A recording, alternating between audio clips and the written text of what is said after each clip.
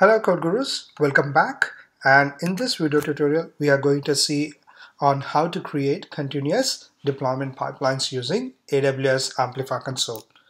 So for creating a continuous pipeline, let's proceed by logging into our AWS console. So once you have successfully logged into your AWS console, go to your Find Services search tab and type aws-amplify. So once you click on that, you will be directed to your Amplify screen. So if you are creating your apps for the first time, this is the welcome screen which you see. Otherwise, if you have any existing applications, you would already see them over here. So now if you see over here, this screen has two Get Start buttons. So which start button we should click? So on the left hand side is the Amplify framework. So once you click on that, it will navigate you to a website where your Amplify framework is available. So what is this Amplify framework? It is a collection of CLI tools and as well as client libraries. So for creating our continuous deployment pipelines, we don't need that. So let's go back to our AWS console and just click on Get Started button under the Deploy section. So just click on that. So the first screen which you see over here is the type of or the different service providers which are supported by your AWS Amplify console. So here you can see 4 different types of service providers are supported, like GitHub, Bitbucket, GitLab, and AWS Code Commit. So depending upon your repository service provider, choose appropriate service.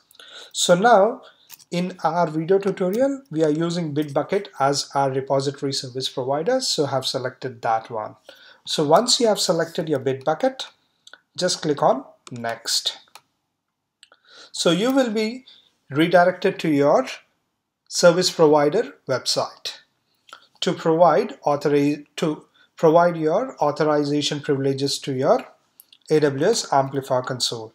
So just click on Grant access.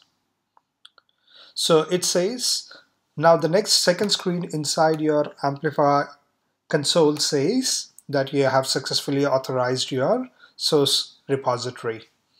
So the next important thing is which you need to do over here is select which repository you want to deploy as a part of your this continuous delivery pipelines. So here I'm choosing our repository as codeguru, and you will be even asked to choose which branch. So as of now, we don't have anything in our master branch except readme document. So whatever the current code which is there, it's there in our develop branch. So I'm choosing that branch. Next, click on Next. So here it would take some time. So just please don't click Next for a couple of times. Otherwise, you will miss the screen. So here it will ask different configurations required for your build. So first thing is, what is the application name you want to provide? So I'm happy with the name codeguru. And the next thing is, would you like to create a different environment for your front-end and back-end resources? If you choose, you have 2 different options. You can choose the existing environment which we have created earlier, or you can go ahead and create a new environment too. So here in this video tutorial, I would like to create a new environment. So just click on Create New Environment. So the next thing is you need to provide what is the name of that environment. So in our case, I'll just go ahead and give it as test. Now, if you have if your application is dependent on any AWS service, the next important thing which you need to do is you need to create a role. So which gives permissions to your AWS Amplify console. So here, how do we create the roles? If you already have one, you can choose that, but here we don't have anything. So we will first go ahead and create it. So just click on Create New Role. Again, you will be redirected to a separate screen. It's IAM screen where it will just ask, okay. So it has a pre-baked privilege over here. Just select that and just click on Next, Give Permissions. and just click on, yeah, it needs administrative privileges because it's going to create your backend resources as well as your front-end resources. So just click on next and click on next, and finally just say create role. So once your role is successfully created, go back to your console.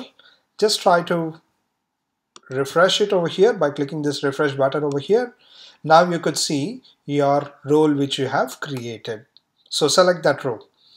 So this is your auto-generated, I can say it's like deployment script or build script. So what Amplify console does is it reads your project. If it is configured with your AWS CLI, it will automatically give you all the steps which are required for building and as well as for deploying your application into a environment.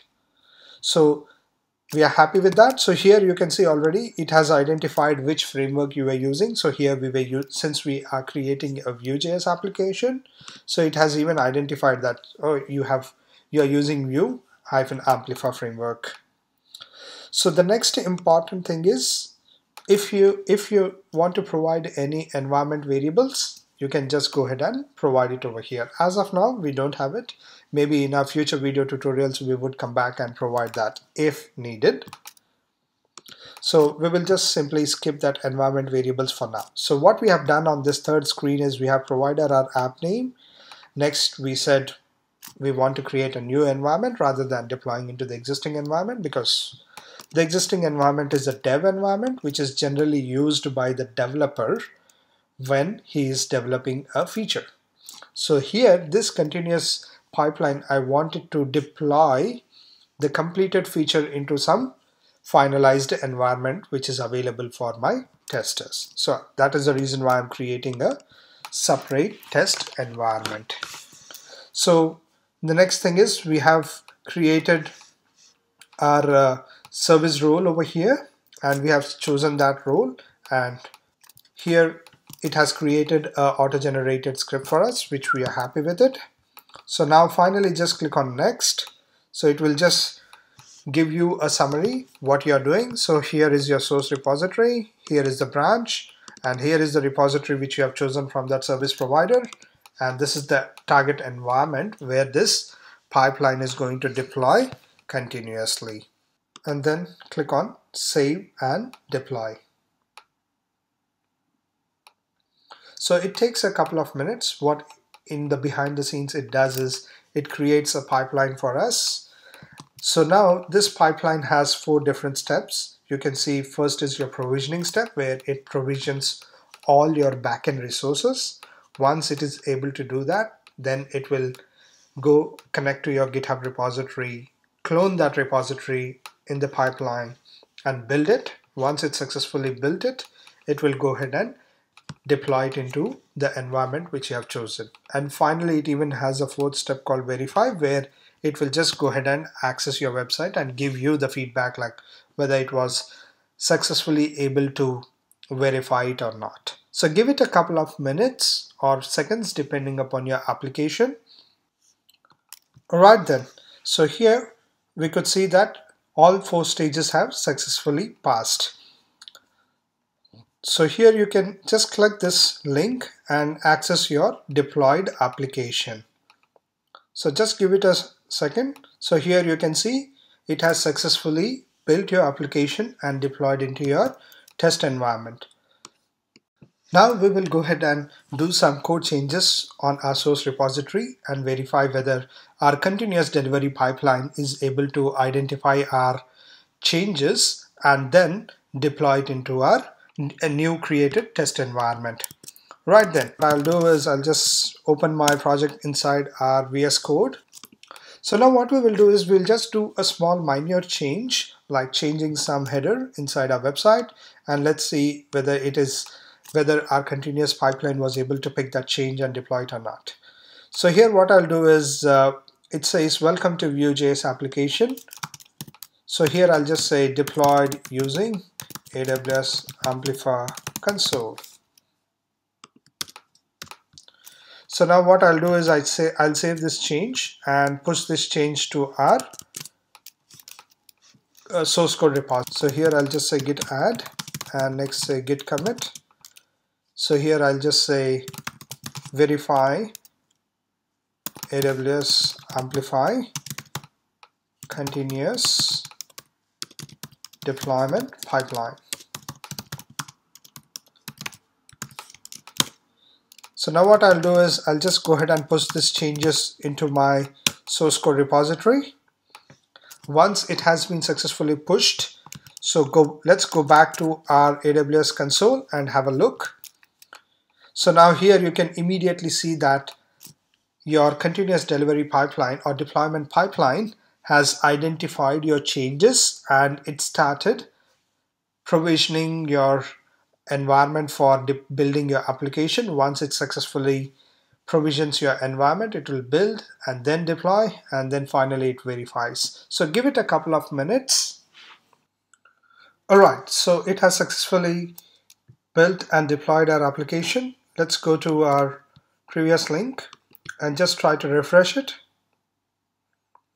So now here you can see it has picked up our changes and deployed into the same environment. Because the reason why I'm saying same environment, because your URL has not changed.